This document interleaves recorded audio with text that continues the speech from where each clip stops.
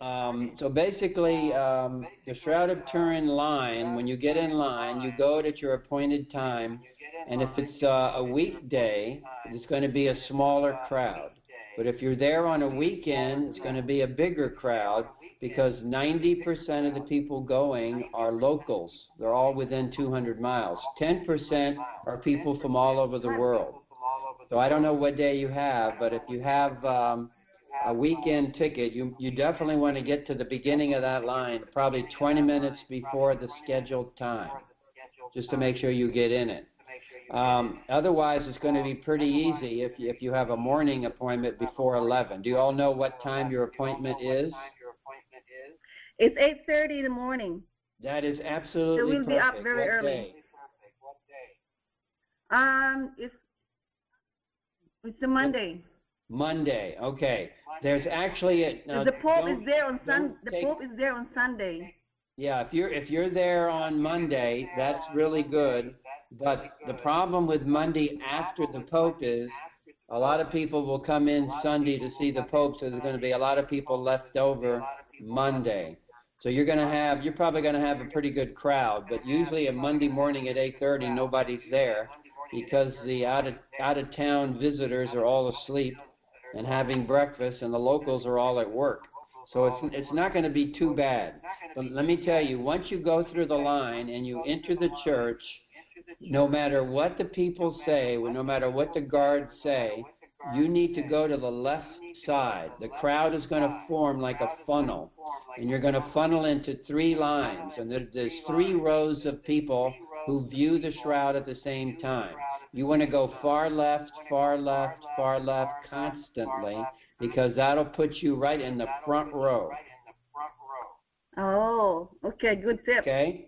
So that otherwise you'll be 5 to 10 feet or 20 feet further back than the front row. They let you look at it for about 5-6 minutes. And you are allowed to take pictures, but no flash. Okay? So no matter what the sign says or what everybody says, everybody's taking pictures with no flash. It's okay.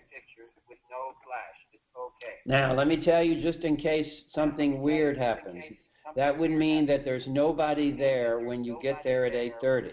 If there's nobody there, you're going to walk right through the whole line, not the line, but through the covered, protected area, right to the church. And if you get to the church and there's nobody there, your eyes won't be able to see the shroud for about 2 minutes because your eyes have to get used to the dark church.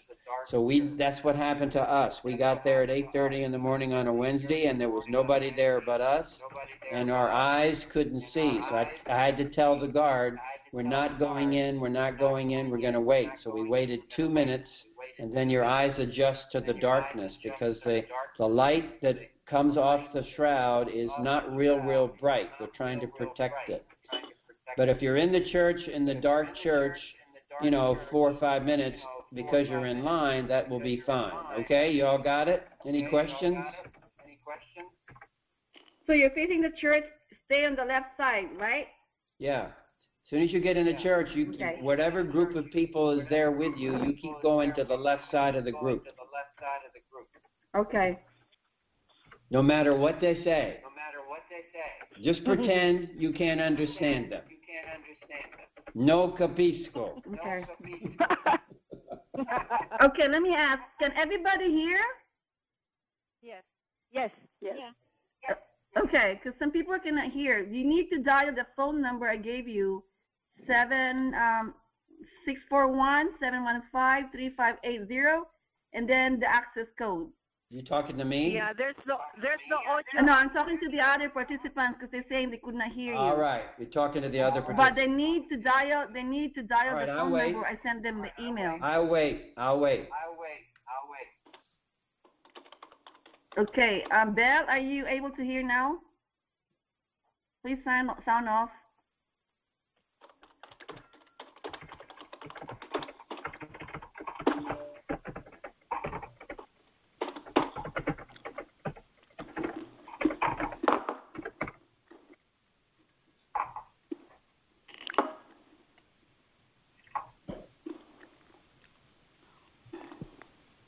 Emma?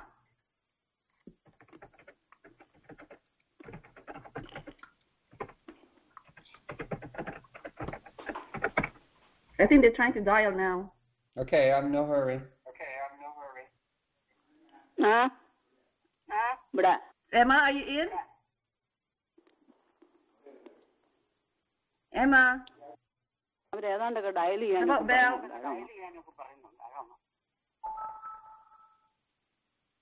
You're supposed to dial the phone number I sent you in the email with the access code so that you can hear the audio.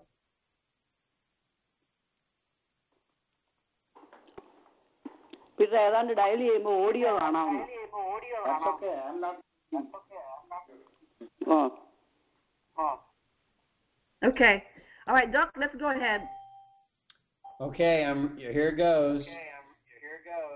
So, can you give a brief introduction about yourself? Yeah, that's what I'm going to do.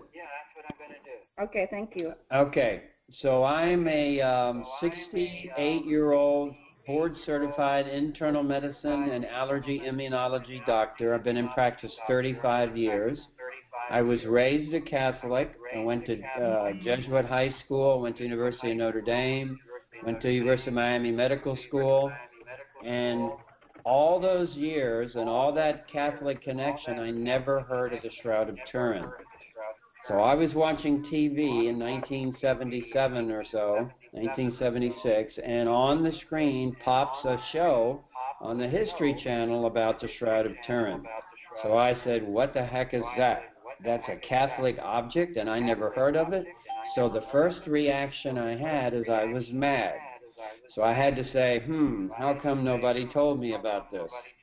So I had to figure out how to deal with it because I was married to a very good Catholic, and I wasn't about to tell the church to go jump in the lake. So I had to figure out if their shroud was a fake or it was real. I had to figure it out myself. So because I'm a doctor, I knew I would understand a lot of the science of the shroud. So I was trained never to take anything, just because somebody says so. So of course I had faith in the church, and I believed in Jesus and heaven, but I didn't necessarily believe in the shroud. So I had to convince myself, and it sounded impossible, that a cloth was 2,000 years old and had an image on it of Jesus and the blood of Jesus. So the reason, how I did that, I figured out what I knew more about than anything else in my brain, and that's allergy. So in the allergy world, you all know what pollen is, right? Pollen, trees, grass, weeds, pollen. So I'm an expert in that because all allergists are experts.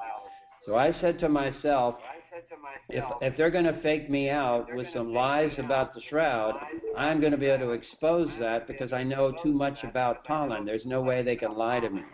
So I looked at all the literature that was written about pollen on the shroud, and over about 4 or 5 weeks, I convinced myself it was real because a medieval forger back in 1400 or 1300 didn't have a microscope, and there's no way he would do anything other than gather yellow stuff. He wouldn't know what it is, and he wouldn't be able to distinguish between different trees and grass and weeds, and he wouldn't know that there are different trees in Jerusalem and different trees in California.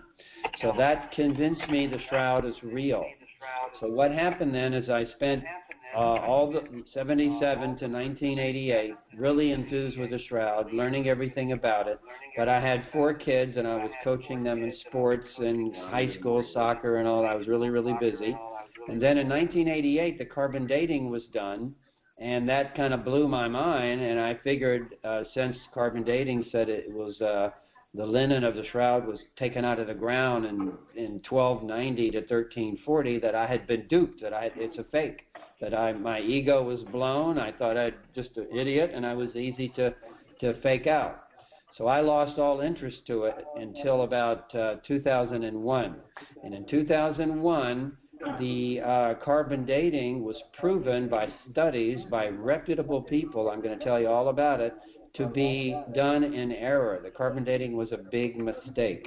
So that brought me back, and then I started getting interested enough about 4 years ago to decide in my semi-retired life, I'm working about 25 hours a week, and all my kids are grown up, and I don't have anybody to coach soccer. I have a bunch of grandchildren, about 10, so I had to figure out what to do with my spare time. So I said, I'm going to do something good. I'm going to do my passion of the shroud, and I'm going to tell the public about it because nobody knows about it. So the Diocese of St. Petersburg gave me permission, and in those 4 years, I've given over 90 presentations. I've been on EWTN twice, 2-week shows, 2012 for a week, half-hour shows on Women of Grace, and then we did it again this Easter, also 1 week of shows, half-hour each, Women of Grace in 2015. So I also decided for me to be able to give talks to the public and to get people to think I'm not a quack, I had to get some credibility. So I applied to the Vatican to get a diploma in the shroud. So I took a 1-year course in the shroud, Science of the Shroud, from the Apostolorum College, and I graduated and had a diploma in the shroud 2 years ago. So that's my background. The next thing I can tell you is I'm a member I'm probably the 134th member of the International Shroud Science Group, and that's made up of people who have been invited, but it actually is people way smarter than me who are the real scientists on the shroud. So I got invited because I happen to live in the same city as one of the major researchers in the world, Joe Marino. I happen to live in the same city his sister does, and she asked him to invite me, and he invited me. So I've been getting their emails, all their scientific emails for the last 3 years. So everything I tell you is up to date. And I go to their meetings. They had their most recent meeting was in St. Louis. I went to the national conference, and I met all these people. I felt like I was a groupie at a rock convention. All right, so here we go. So you're going to hear what I know about this, and maybe in about 40 minutes, and then I'll answer questions so you get some background. Well, I'm glad you're going. It's a really big deal. So when I present this only from the standpoint of science. I speak as a doctor. I don't speak as somebody with a faith or a message of religion. I'm not trying to push any faith. And when I get to the end of it, I tell everybody you got to make up your own mind, but I believe this is the real thing. So here we go. All right. So we start out by quoting the Bible. Mark says, Joseph bought a linen cloth, took down the body, wrapped it in the linen cloth, laid it in the tomb, then hewn out of rock. Also, John has another account that's even more detailed. So what we have, the first thing the shroud shows us is the image on it shows that the man of the shroud was in a state of rigor mortis. So he was completely nude, which you would not expect if you're a medieval painter and you're trying to please the local bishop. People didn't go around drawing paintings of Jesus and God nude. They would be kind of excommunicated. So the thing that's right off the bat that's convincing is that the man of the shroud, I try not to call him Jesus, is nude, and his arms are stiff and his legs are stiff. So that stiff body was put down on the shroud, half of it, and the other half was curled around his head and then put on top of him. So the shroud is touching the front of the body and the back of the body. Now the basic facts are the shroud is made out of expensive linen. There's a lot of linen cloths to go back to Egyptian times, 2,000 years old, and has a herringbone weave. Now it has blood all over it, but it has definitely blood in the right place. But the big deal, the thing that no other linen cloth in history that's ever been discovered, what it has on it is an image. And the image is all the characteristics of a picture. It is so detailed. And this picture, just bottom line, 21st century, we cannot figure out how the picture got there exactly. So this is what you're going to see. This is the Shroud of Turin, and you can see that to the naked eye, the way that people looked at it until 1898 was this way. So you can see 2 rows, four burn holes across the top, shaped like little triangles, and across the bottom, excuse the coughing here, the same burn holes. And in the middle is the image head to head. So on the left, you can see the face, chest, and arms moving from the center to the left. And if you move from the center to the right, you can see the back of the neck and his back, and go down his legs. And at the very far right, you can see his feet. Now, what happened when we got to the digital age, we were able to take this picture and turn up the contrast. So the contrast turns up. And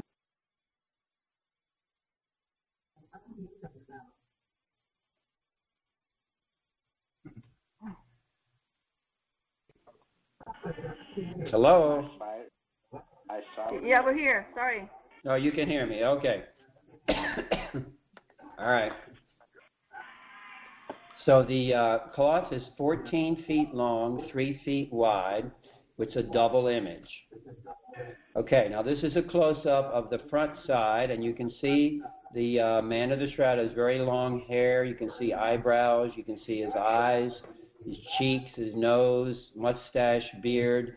You can see those burn holes a little better that took out his shoulders. That's from a burn that happened in 1532 in Chambéry, France. The shroud was inside a silver case, and there's always been somebody trying to destroy the shroud, so we think they set a fire, and on purpose the silver was melting and one of the drops burned the edges.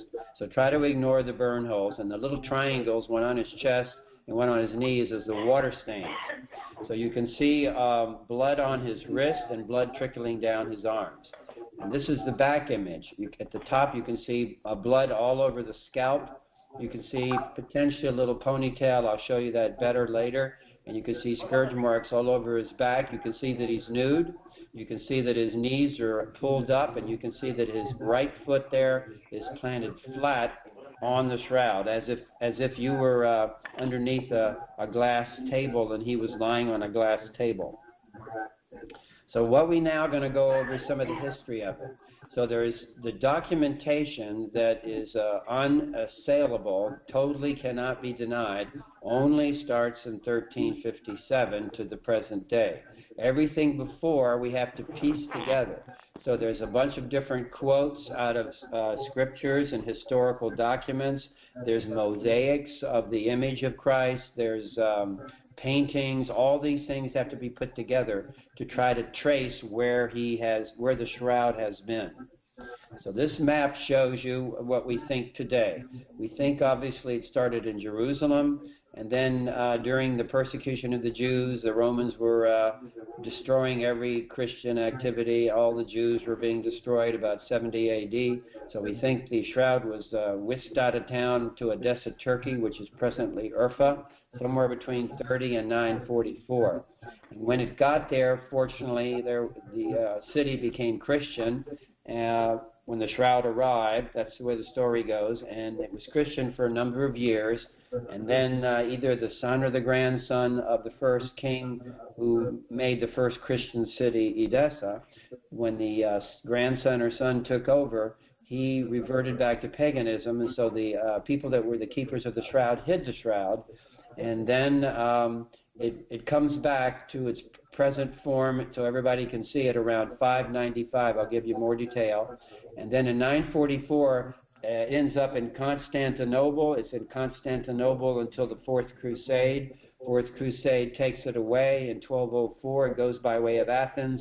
It's in the possession of the Knights Templar from 1204 to 1355. And then the yellow color that you see on the slide changes to white because we're now in documented history. Lille, France, 1355, Chambéry, 1452, and Turin, where it presently is. It's been in Turin since 1578. Okay, so now we're going to show you some of the proof of why we think this little road map is accurate. So there's a theory then based on a story that King Apgar is the one that asked the shroud to be brought there in 70 A.D., but of course they brought it to protect it. And then it was hidden in a wall, and when the government switched back to paganism until 525, and in 525 there was a flood. Let me see. 525 there was a flood, and they rediscovered the shroud, and it was found in a wall. Now, let me tell you, the doubters of the shroud will tell you there's nothing in history written about a 14-foot long cloth. And that's true, because the shroud was folded into about 4 times, so the 14-foot length actually ended up only showing the headpiece. The rest was folded. And in that folding situation, it was put in a frame. And the frame had a matting on it, and in the middle of the matting was a circle where only the head of the man of the shroud was showing. So that's filled the literature. The image of Edessa is quoted many, many times in the literature as everybody was looking at it. So our theory then is, under that horizontal framed picture was really the shroud all folded up. Okay. So what happens in 525? Something overwhelmingly statistically happens.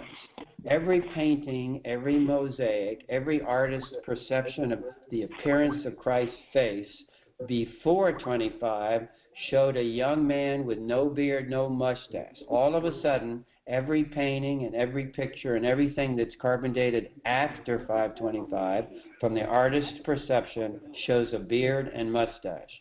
So you can see in the top left, the before 525 mosaics of a very young-looking Christ with no beard and mustache, and then at the lower bottom you see one that carbon dates to 525, left and right. And the one on the right I actually saw, because it's in Ravenna, Italy. I was able to see that about 3 weeks ago. So up at the top is a painting.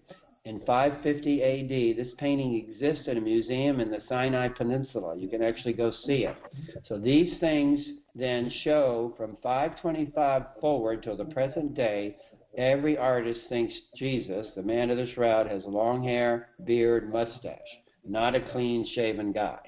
Now, when you take the painting of the Pantocrator from 550 AD and you put the digital image of the shroud's face over it, it matches in 180 positions. Those are called points of congruence. So the distance between the pupils, the distance from the pupil to the tip of the nose, the length of the nose, the width of the mouth, all those points coordinate exactly between the shroud image and the painting. So that tends to be a fingerprint showing you that the artist who painted the picture in 550 AD was actually looking at the shroud's face.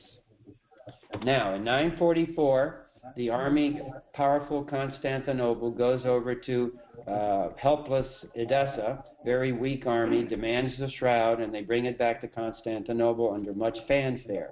They open up the framed picture of the image of Edessa, and they find out for the first time it's not just a framed picture, it is 14 feet long. So you can now see the pink cloth that's being held there, the general's on the left, Jesus' head is in the middle, and the king's on the right in this painting. And the name of the cloth at that time was called a Mendelian. So you have to look in all the literature, you have to look for Mendelian. You can't look for shroud. So the people at that time are quoted as saying, the image is not made by human hands. It must be moist secretions. So that is the proof we have with Constantinople. There's one more proof that's overwhelming, because at the same time the shroud was in Constantinople, some artists painted the inside of a Bible. It's called the Hungarian Prayer manuscript. It's in Hungary now, and it carbon dates to 1196. So an artist who did this painting had to be looking at the shroud. So the shroud existed before the carbon dating. You can see on the bottom the carbon dating said the shroud was created 1260 to 1390. So 100 years before that, I'm going to show you what this painting shows. And in this painting, there are details that no human being could just make up. So we have the top, Good Friday, and we have the bottom, Easter Sunday. So here we go. The top is Good Friday. So what made an artist decide to paint the man of the shroud with no thumbs? That is really crazy. Everybody else in the picture has no thumbs. I'll show you the back cover, which is even more people that have thumbs. Also notice that, again, the man of the shroud is nude, his arms are crossed, and he has long hair. Now, there's the real shroud, and you can see the real shroud has no thumbs. Okay, so on the Easter Sunday, bottom half of that picture, you can see the herringbone weave, and most importantly is on the left side of the painting, there are 4 circles that are an upside-down L that represent the same exact 4 circles that are on the shroud. Those are on the right. You can see the actually same burn holes. So it would be hard to believe that 7 coincidences would happen at the same time. Herringbone, nude, long hair, crossed arms, no thumbs, 4 L's, just impossible.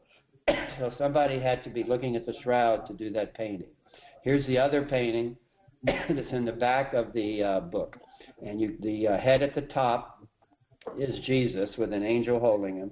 And you can see in white, I've pointed to the area where the thumbs should be.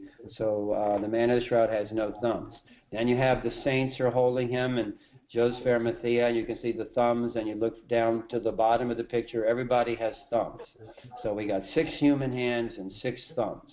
Of course, they didn't show both hands.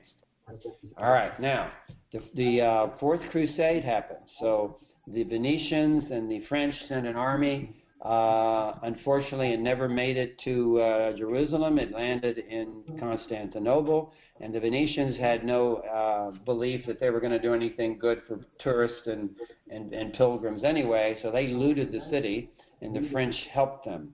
So all the gold, all the treasures went to Venice, and all the religious relics went to France.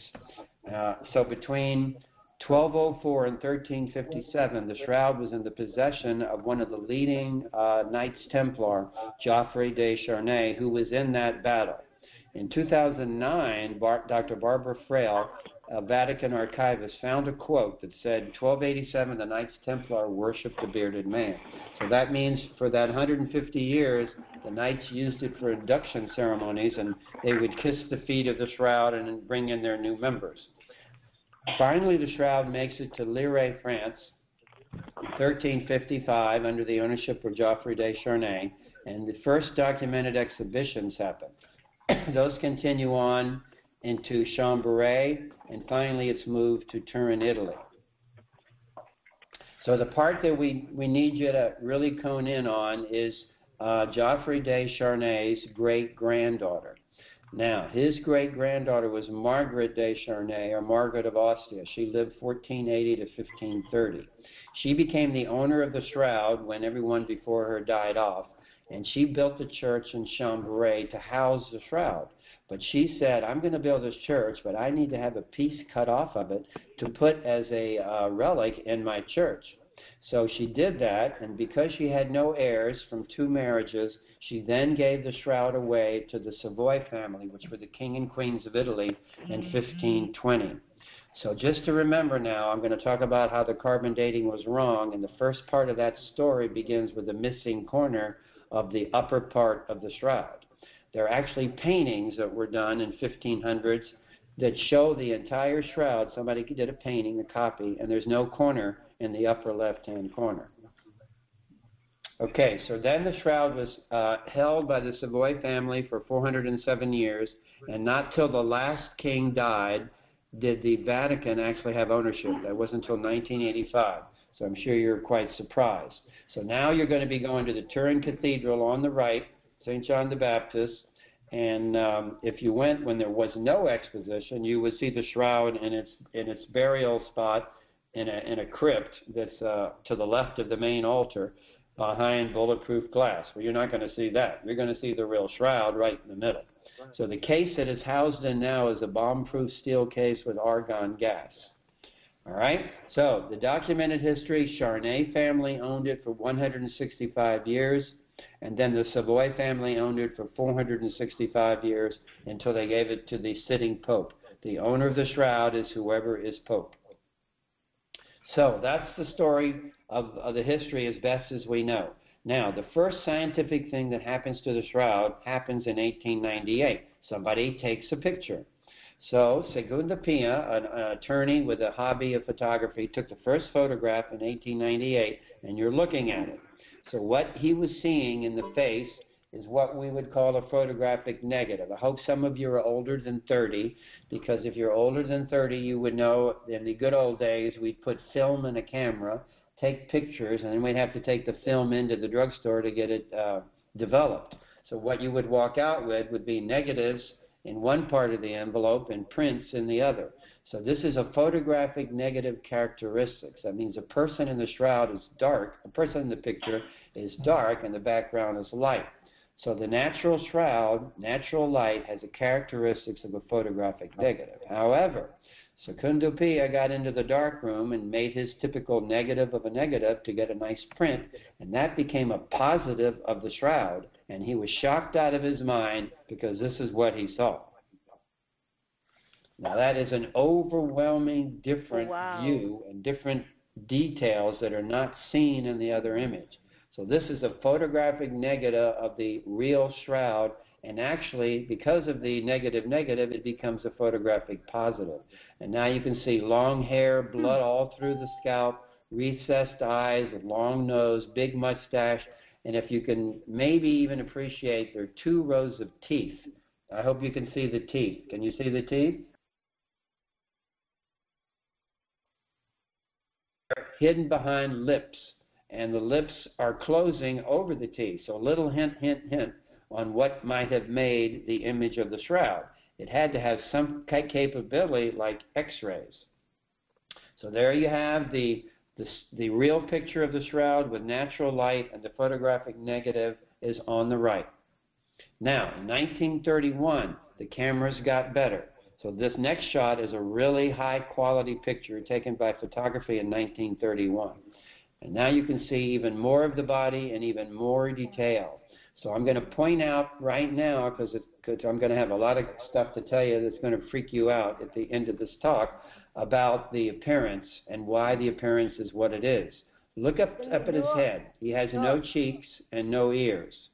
You can see the side wound coming out of the right side. Now, because this is a photographic negative, the orientation of the body is exactly left-right as it is. So this is as if you're looking right at him and you're going to shake his hand. So the nail in the wrist is in his left wrist, and the blood coming down his arm is in his right arm. So this is to keep straight. So now you're actually looking at the orientation as he was lying on the stone and lying on the shroud. This is from behind. So this is the back portion of the shroud picking up an image. And you can see the blood all through the scalp. You can appreciate a very long ponytail, which is a typical Jewish tradition. In my mind, I also see hair that covers the whole width of his head that looks like somebody used a hair blower on him. And the hint on that is static electricity. Just keep that in mind when we get into some physics. You can see scourge marks all over his back. You can see blood and water that by gravity is falling down. Now just remember, this is the position as if he's lying on a glass coffee table and you're underneath lying on the floor looking up. So the water proceeds and the blood mixed together goes along his lower back. And you can see the 4 burn holes on each side. A little better to see the 4 burn holes on the left, and you can see that his knees are up. Okay, so nothing happens from 1931 to 1976 except the 2 photographs. But in 1976, the Vatican gets some courage to start listening to the scientists of the world. And here's why they listened. Okay, what happened is that the United States of America had created NASA, and the United States of America had created atomic bombs. So this was through the Manhattan Project. And Sandia Corporation was part of the corporations that built the first atomic bomb. Well, finally, when we got into peacetime, the Sandia Corporation built something that went into satellites, and that was called the VP-8 image analyzer. So that would go up in NASA's satellites when they were photographing the moon, and it would pick up the differences and gradations of light, just the differences of black to white, aimed at mountains and valleys. And because of the differences of color, the image analyzer would turn that into a 3D relief, and you could actually make a pretty good estimate of how tall the mountain was and how deep the valley was by gradations in color. So the closer the satellite was to the top of the mountain, the more image whiteness, the more reflected light. So the same thing is true of a cloth. So potentially, so Dr. Jackson, John Jackson, physics professor from the United States Air Force Academy, he decided to take that original picture of Secunda Pia and put it under the VP8 image analyzer to see what would happen. So this is the picture he put under the image analyzer, and this is what he got. He got a 3D picture. So that was just about the same amount of shock from the 3D picture that Secundo Pio had when he did a black and white image. So this is the only photograph on the planet that you can put under the VP8 image analyzer, and it reads the encoded information hidden in the picture that gives it a 3D quality. So you can obviously see the nose stands out high, the eyebrows are high, the eye sockets are sunken in, the right cheek is all swollen, you can see the lips are puffed. So this 3D image, and here's the whole body 3D image, this 3D image excited the Vatican to have confidence that the United States was smart enough that they could trust the United States to do real scientific studies and touch the shroud. So they gave them permission. So the United States set up a team in 1978. It's called the Shroud of Turin Research Project. It's made out of 40 United States scientists from Los Alamos, Lockheed, IBM, the United States Air Force Academy, Jet Propulsion Lab, Brooks Institute. And they represented all the disciplines below. So they set out to form this team to go look at the shroud and figure out what made the image. So the team, interestingly, was made out of 38 people who were high-level scientists who were agnostics, because the problem with science is the people that are scientists get to be know-it-alls, and they lose their faith, as I know somebody in the room that I'm sitting in. And so they become agnostics, and they knew they were going to go see the Shroud of Turin, prove it was a painting, have a good meal in Italy, and come home. 2 people, however, were real believers in the Christian faith. 3 were raised Catholic, 34 raised Protestant, and funny to say, 3 members were actually Jewish. I'm good. Thank you. They brought 80 crates of equipment, and it valued about $2.5 million. They worked for 5 days, and because they were all honest scientists, when they left, they could only say the shroud is not a fake. It just can't be a fake. Now, they didn't say it was Jesus, because there is one missing scientific test that I'll tell you at the end that keeps any scientist from saying for sure it's Jesus. Now, this is the pollen part. This is where I got into this, because I knew that what I'm telling you here is accurate. On the Shroud of Turin, there are 3 types of pollen only found in Jerusalem, 14 types only found in Israel, because they're unique. They exist nowhere else. And there's 58 types in Istanbul, Constantinople, France, and Turkey. So that matches our little tour we took of the shroud. And how did a man faking this thing in 1400, 1300, before there was a microscope, how did he pick out the right pollen, and how did he go to Jerusalem and find all that and sprinkle it all over the shroud? Pretty hard to believe. So the most common pollen on the shroud is Gundelia terniforte, 23% of the pollen. And it comes from the plant that has a wooden base with sharp spikes on it. Sharp, sharp thorns, about 2 to 3 inches long. So this is theorized then to be the plant that the crown of thorns was made out of. The blood was also analyzed by the chemists of the Shroud of Turin team, the STURP team, and they found out the blood was AB, very rare. And they also found out that the man of the shroud didn't use monkey blood, because there's a way to type blood to distinguish primates, monkeys from men, and that's called the MNS system. So all monkeys and gorillas have MN, but only human beings have the S marker. So the man that faked all this back in 1400, he knew that already, right? He knew that he was going to get blood from a human, because we would figure this out in 20th century and expose him as a fake. Baloney. He didn't know that. So in the white blood cells, they also found X chromosomes, easy to see, and Y chromosomes, and nuclear DNA, but the DNA was degraded. One of our hopes is to have mitochondrial DNA, which represents the genetic material of the mother, because it's easier to find, but nobody's given us permission to go look for it yet. So the next point was the forensic people, the chemists, and people that knew blood and pathology were taken back when they saw the shroud because the blood was so red. They said, this got to be fake. The blood that's old is always black. So they had to wait almost 2 months till they got home and sampled the blood to figure out the blood had high amounts of bilirubin. Bilirubin is a breakdown product of red blood cells. When hemolysis takes place and breaks the red cell, all the bilirubin leaks out. Then it's absorbed by the other red blood cells in circulation as long as the person's alive. So when finally the extra bilirubin red blood cells were bled out, that's when they covered the shroud in extra red blood. So that means that medieval faker had to also use tortured human blood. The next thing is the blood all over the shroud shows a clot and a serum halo. And the only way any person on the planet can see serum on a clot is they have to shine UV ultraviolet fluorescent light at it. So again, the medieval faker, he was so smart, he invented UV fluorescent light.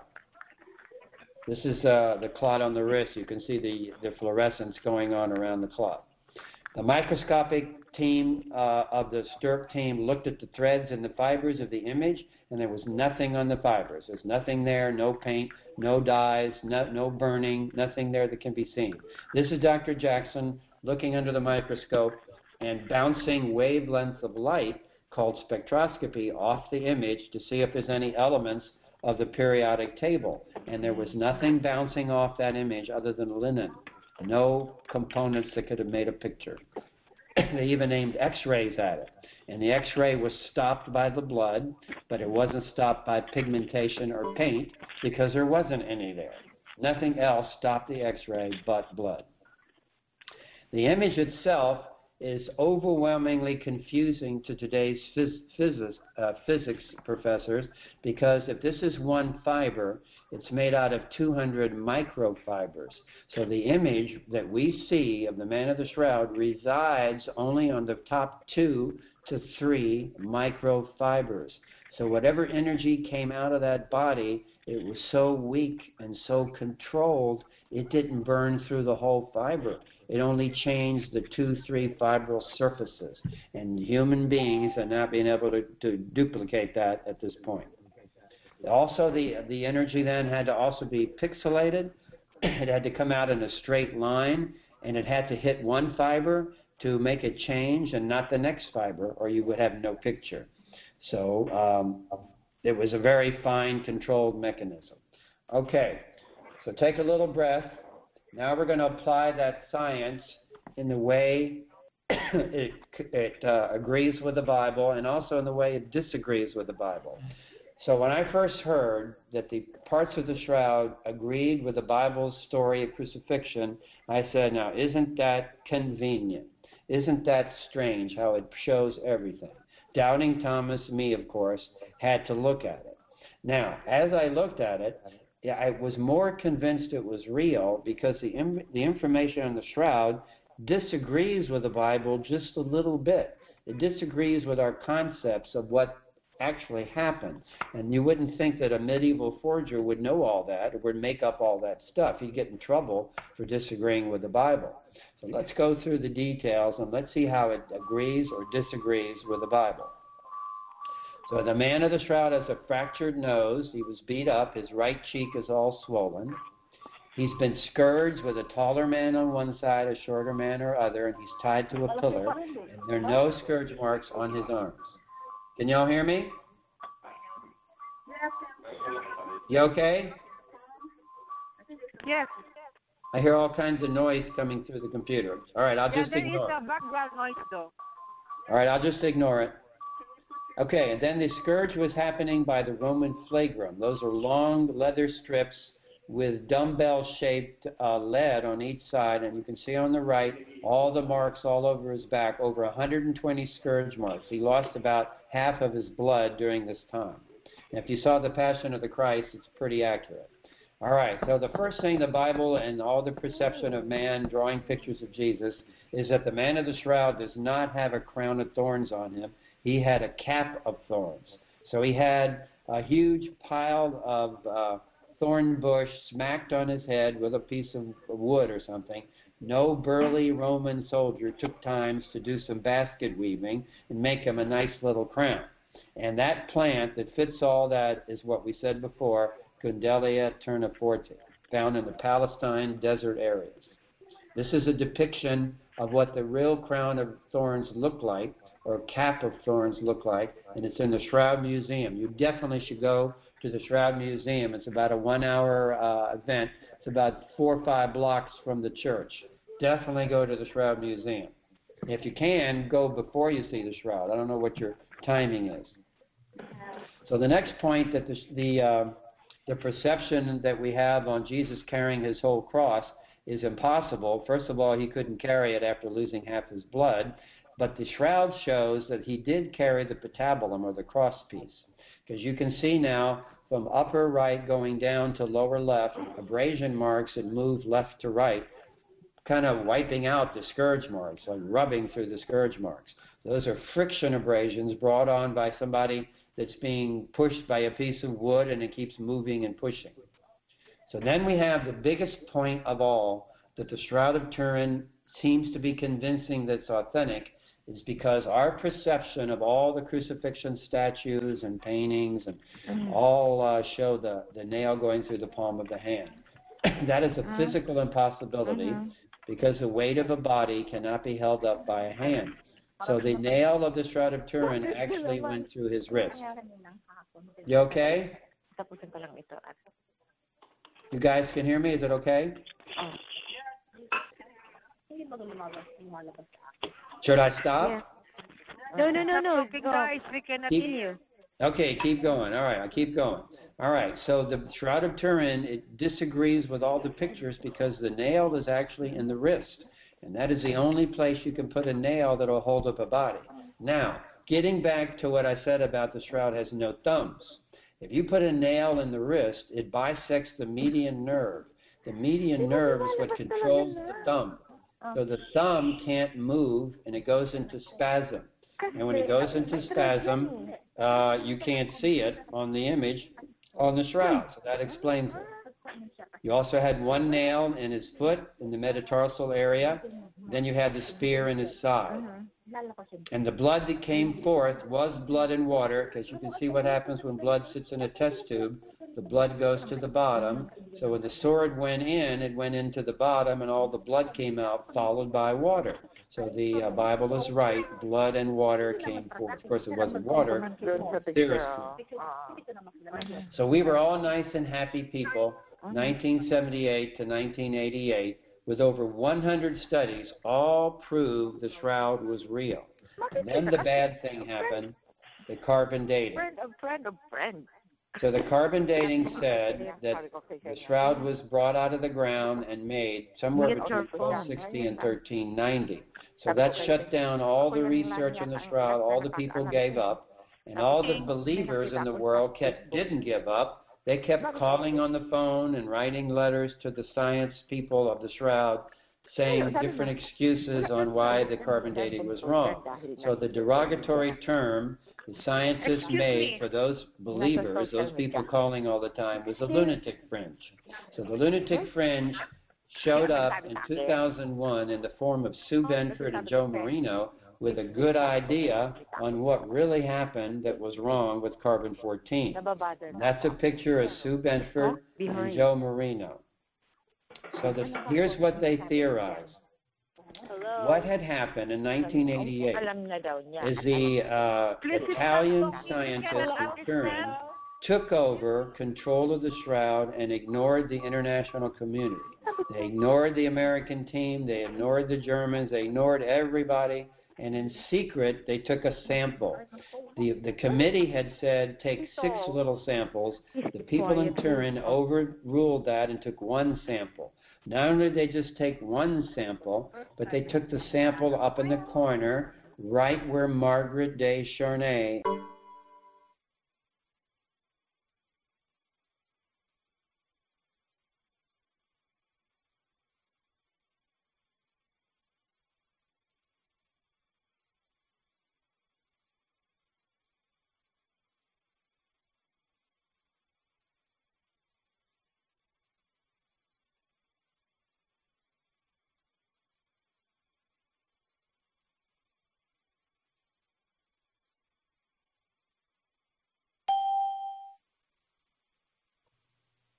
Xenia? That was actually taken, and you can see the original linen on the bottom, and I drew the artificial white line and the cotton patch above, and you can see that the cloth looks a little different on the top. It's not as white, the little tufts are not as strong. On the close-up, the original linen on the left looks way more vibrant. There's many more white, vibrant structures with little tiny canals, and on the right side, those white structures look all beat up with wide canals, so that you can easily tell the difference between linen and cotton. So the sample then was a mixture of cotton and linen. So to this day, they have really never done a carbon-14 dating of the real shroud. So this is who proved it, Ray Rogers, the lead chemist from Los Alamos Laboratories. He did a study with 3 other people between 2001 and 2005, and he showed the linen mixed with the cotton under the microscope. He showed how they used sticky tape to take one fiber and stick it to the next. He showed that the coloring was all over the cotton to make it look yellow. He showed how they were end to end. A cotton fiber was stuck to a linen fiber. There it is again. And also the breakdown of where all the samples went. This is the interesting part. If you look at the A2 at the bottom, that's the second sample to Arizona carbon-14, and far on the right is A1. That's Arizona. Dr. Phillips? Dr. Yes, Phillips? can you hear me? Yeah, can we stop? Somebody's talking in the background. Can you tell them to stop talking, please? Because it's bothering us. I'll stop. Can you tell them? Can you tell them because they cannot hear me? Or they can mute their phone if they want to continue talking. Yeah, because somebody's talking on the background and everybody can hear what they're talking and they cannot hear you. Tell her to switch to her phone or cover up the microphone on her computer. Yes, please. Hello, ladies. Whoever's talking in the background. Yeah, somebody's talking in the background.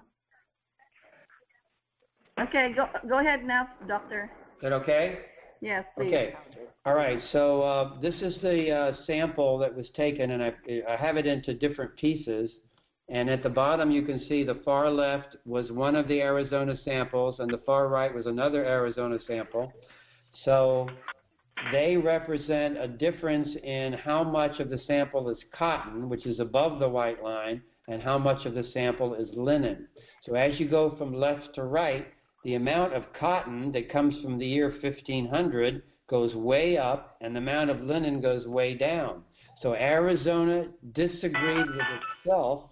They said it's 1238, and they also said it's 1430. So that just shows you more evidence that a patch job, a medieval reweaving, took place. So this is how they did it. You can see the 2 cloths in this depiction being weaved together. The linen and the cotton put up, and then you can see how the cotton is interspersed and slowly weaves into the aged linen. It goes deep into the linen.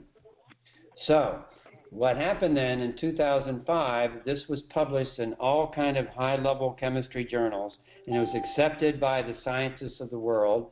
And from 2005 to 2015, all those scientists in the Shroud Science Group are back working on it. They're all enthusiastic again.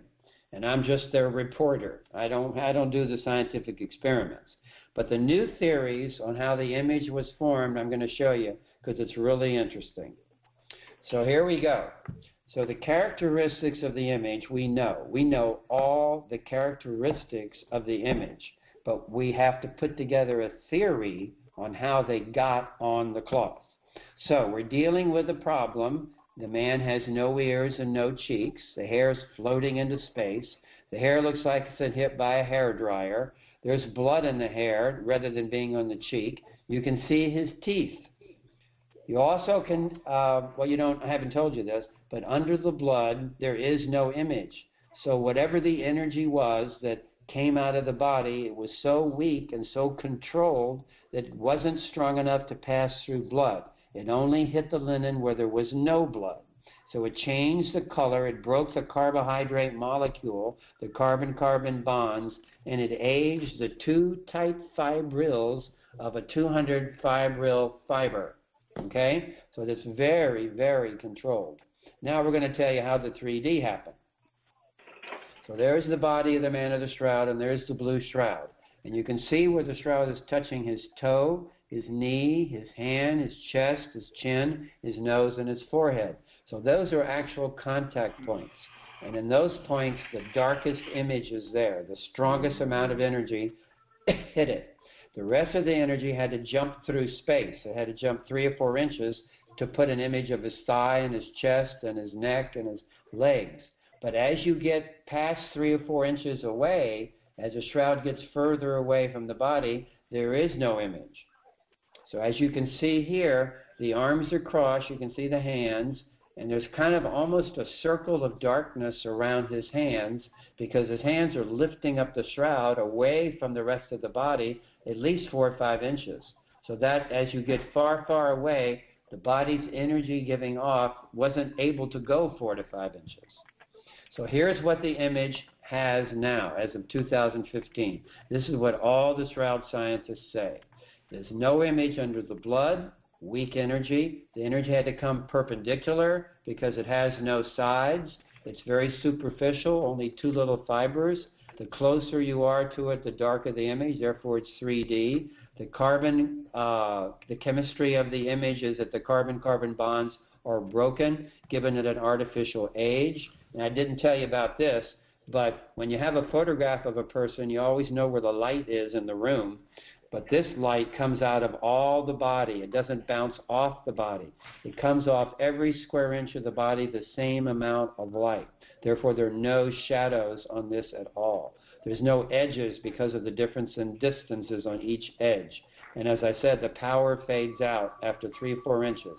It's also a very detailed picture. The pixels in it to make that body front and back would total 5.6 gigs of data.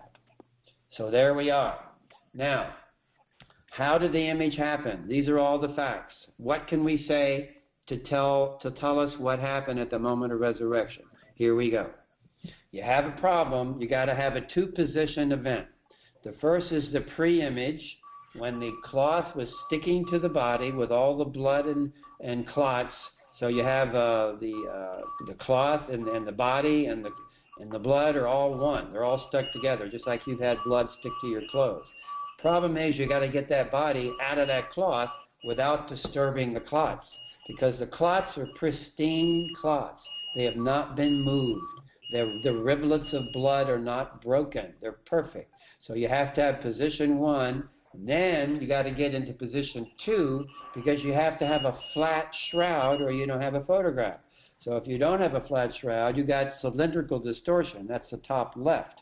This crazy fat hair and crazy fat face. So the shroud has to be like the bottom right. It's a flat shroud that has no cylindrical distortion. So you got to get from position 1 to position 2 without having the man of the shroud stand up and take the shroud off. So the reason this happens, this is the number 1 theory, Dr. John Jackson's fall-through hypothesis, is that the body began to dematerialize. And at one point it was mechanically, meaning it had no power to hold something up against gravity, it was mechanically transparent. So the shroud starts falling through the body. And here's what he said in October 2014. This is looking down at the top of the head of the man of the shroud, and going around his nose is the shroud, touching his cheek. The blood is coming off his cheek, touching the shroud, and you can see way down in the middle of his head are those little ears sticking out. Now here's what happens. The body starts becoming mechanically transparent, and gravity is going to pull the shroud to a flat position. The shroud starts falling through the body. The energy is radiating out of the body as the matter turns into energy, making that image. It hasn't quite fallen to the ear level, and then finally the shroud falls past the ears. So by the time the shroud got to the ears, there was no more energy left to make any effect on the shroud. So therefore the shroud has no sides and no ears because of the fall-through effect. And then finally the body's totally gone, totally disappeared. So what happens then? There was a dematerialization according to the science of 2015. Every atom turned into energy and gave a laser-like pixelated burst aiming at the shroud, clear enough to make a photograph. Matter turned into energy. And where do we see that? We see it in Star Trek. Beam me up, Scotty. This is exactly what happened.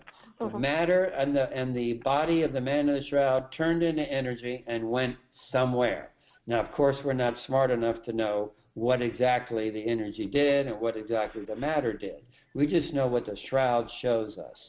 So I am through with my talk, and I will open the routine here to whatever questions you have. I'm not in a hurry. Hit me with some questions.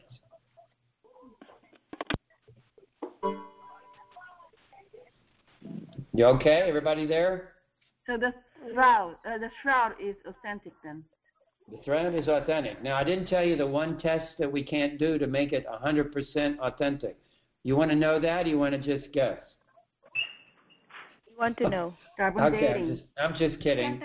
Okay, so the one scientific test that's missing that we will never have, so we're never going to be able to prove the shroud 100% authentic, because we will never get DNA comparison. You have to have a DNA match to prove that the same blood is Jesus Christ.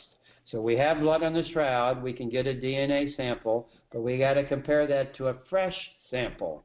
So until Jesus decides to show up in a lab, stick his arm out and give us some blood, we are not going to be able to make a DNA match. So that's never going to happen, right? Yep. Okay. So we're 99.9% sure you're looking at the burial cloth of Jesus at the moment of the resurrection.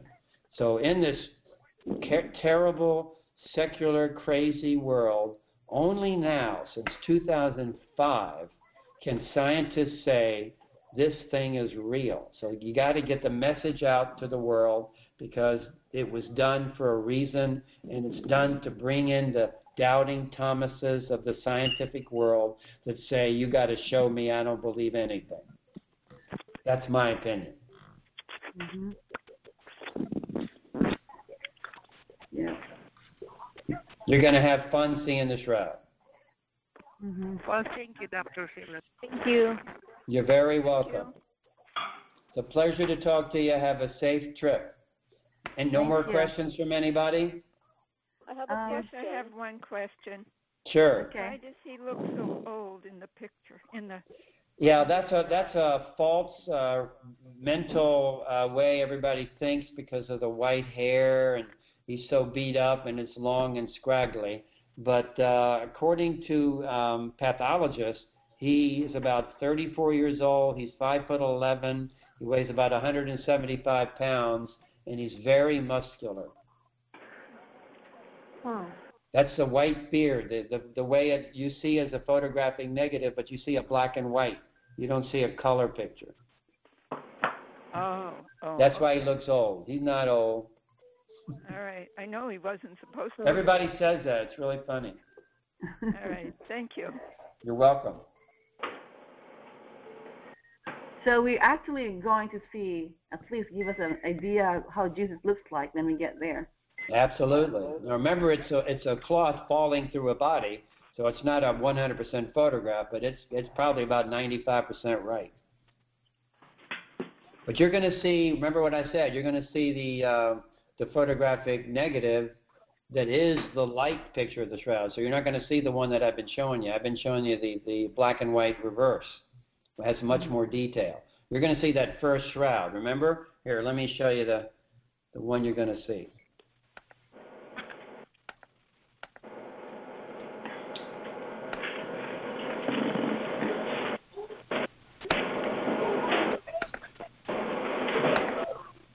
Oh, that's a nice PowerPoint.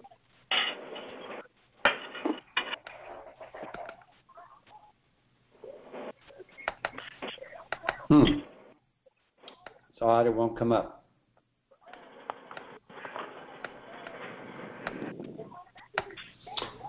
Well, I'm trying to show it to you. My computer seems to have frozen.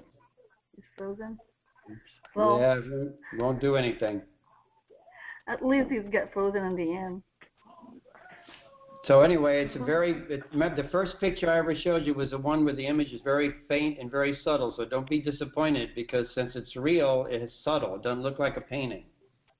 I can't get my computer to, I'm going to have to make it, so I have to shut it down by force. It's totally frozen for some reason.